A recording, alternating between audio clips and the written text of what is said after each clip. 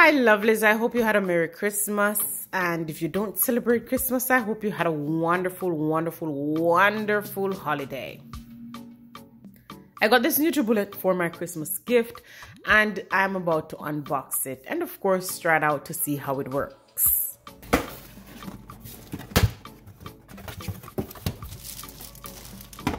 So it has these books that have recipes for drinks or juices. So this one I figured was in French, could not read a word. So yeah, I'm just looking through it, and then I realized it was French, so I grabbed the English version, and it's pretty interesting. I must say it has a lot of juices, and they're quite simple. The ingredients are what we usually have for fruits or vegetables around the house, so of course you can experiment with whatever you have in your fridge. Carrot, pineapple, oranges, strawberries, whatever it is. And of course we know some fruits are seasonal.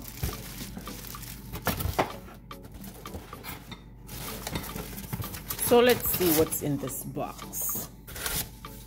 So first up we have the juice pitcher, and this is the actual machine. Well, I'll say it's almost assembled, except for the fact that the juice pitcher isn't attached to it. So let's take a look at this. Listen, I shall be experimenting juicing juices for a long while. This is quite lovely. I love it.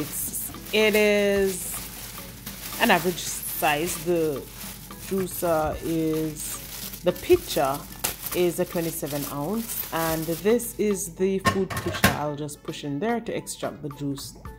And this is the cover. This is the sieve that will, help to extract the juice. And that's the cover.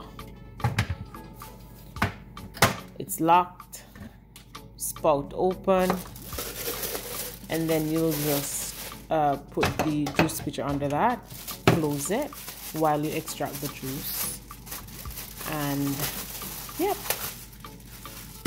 that's the lid of the juice pitcher. And it's quite nice. So I'm going to be experimenting right now.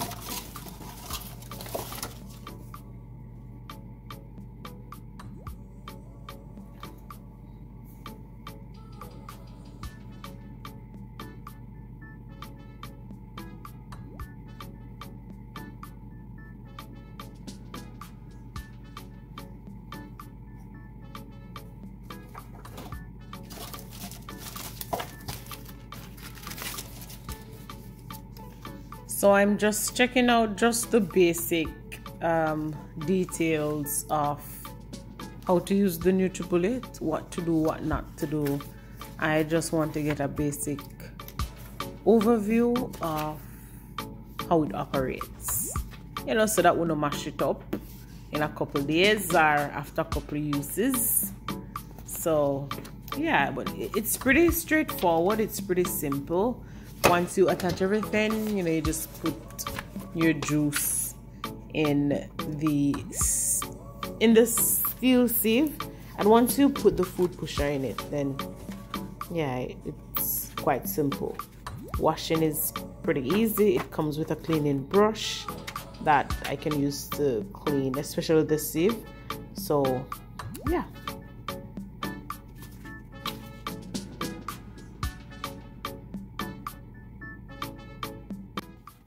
So before I start any experiment, I'm going to wash the juicer. Of course, we have to wash it first before we put anything in it. So I'm just washing it.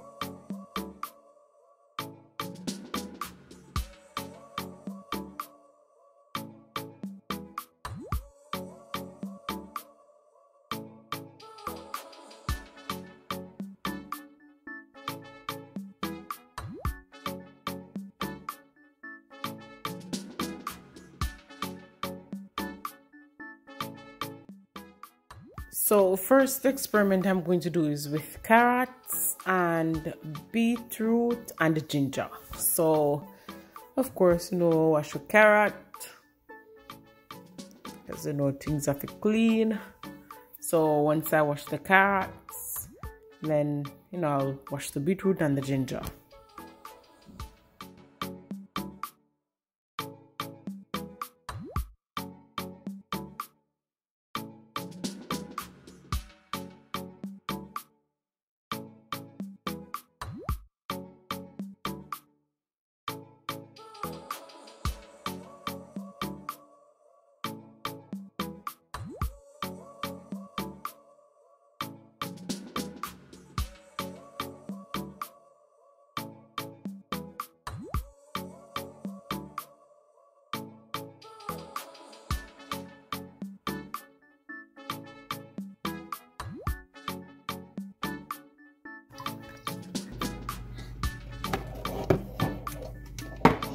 So now the moment we've all been waiting for, I'm going to just plug this in and get it started so we can experiment with our carrots, beetroot and the ginger. Let's go.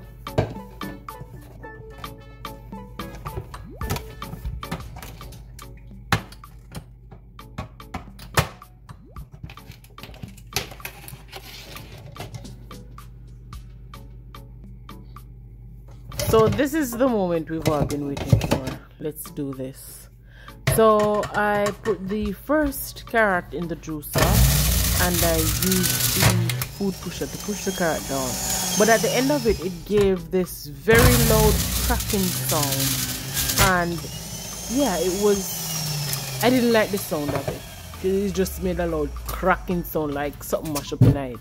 So I realized that the end of the carrots were too thick, which is what gave it the cracking sound. So I just split the ends. So I just cut the carrot in two, split the end, and then I just went on with it. And then I realized that I didn't have that cracking sound at the end of it anymore. So I just split the carrot in two and made the juicing pretty smoother.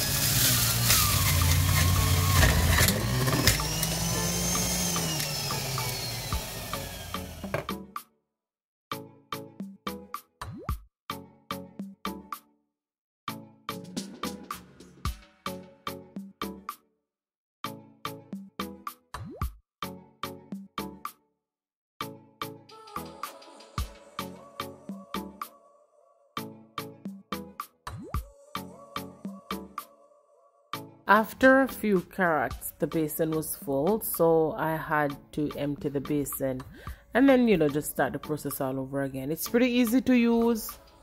Everything just goes smooth, and then bam, juice almost ready.